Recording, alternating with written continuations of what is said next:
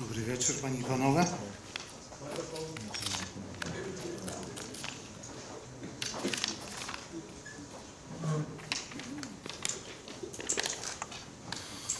It is my pleasure to introduce our next shortlisted book, ЛИЦАРІ ГОЛОДНОГО РЕНЕСАНСУ, Knights of the Hungry Renaissance, author Dmytro Horbachov, publisher Duch i Litera, Spirit and Letter Publishing House, country Ukraine, language Ukrainian.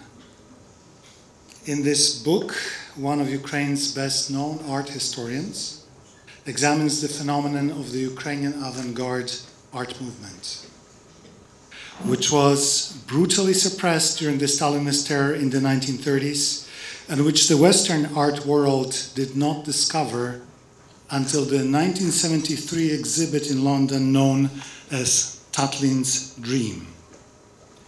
The remarkable and unique art of the Ukrainian avant-garde emerged during the relatively short period of profound historical turmoil.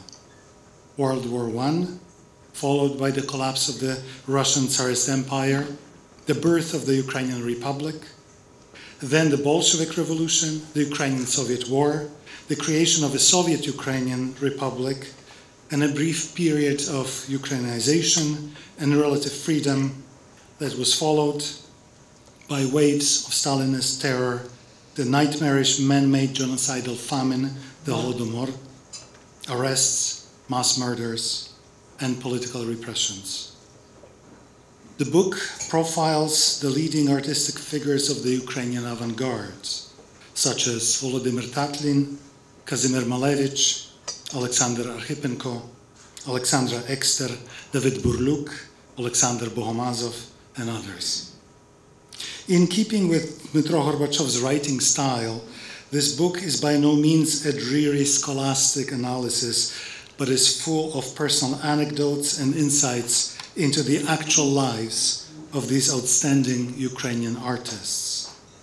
The book also reminds us of the profound influence that these artists had on the future development of Ukrainian art and culture, through the nonconformists of the 1960s to the leading Ukrainian artists of today.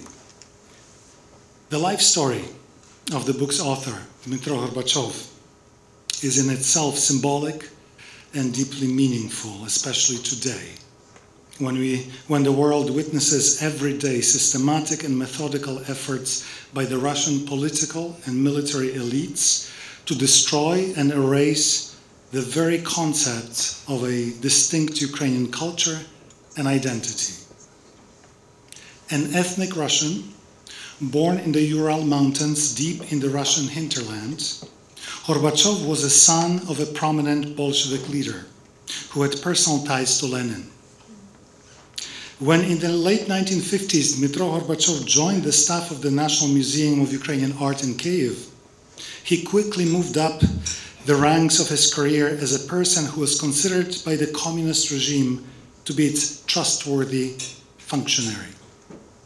Among other things, Horbachov was entrusted with the task of examining museums' depositories and eliminating, and that means destroying, the works of art that did not conform to the official communist style of socialist realism.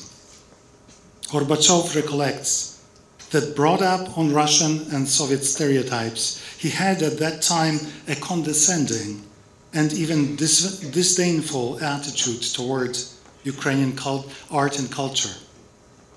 However, when he encountered, stashed away in the museum basement, the paintings of Alexander Bohomazov, Alexandra Ekster, and other Ukrainian avant-garde artists, he was so deeply impressed and moved by them that from that time on, he not only did all he could to preserve these masterpieces of Ukrainian art from their intended destruction, but he was also instrumental in the process of making the artistic gems known outside of Ukraine in the Western world. Over time, Dmytro Horbachov's fascination with the outstanding works of Ukrainian art inspired him to rethink his own identity. Instead of becoming an obedient cog in the mechanism of the Russian-dominated Soviet power structure, he chose to become a patriot of Ukraine and one of the leading promoters of Ukrainian art. Sadly, as a result of the ongoing Russian missile strikes on central Ukraine, Dmytro Horbachov, who recently turned 85, has had to move and seek shelter several times, hindering his ability to send us a video message. Nevertheless, despite the rolling blackouts, the author's publisher, Leonid Finberg, has sent us a greeting which we would like now to share with you.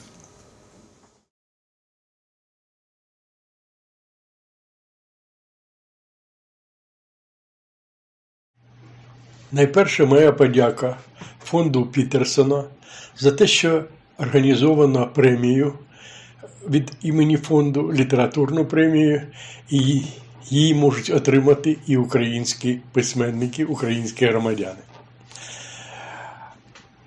Людина, яка вийшла в фінал цієї премії, є один з найвидатніших українців старшого покоління Дмитро Горбачов. Дмитро Горбачов – людина-легенда, який зберіг і зібрав для Українського національного художнього музею, але не тільки для нього, фантастичну колекцію українського авангарду.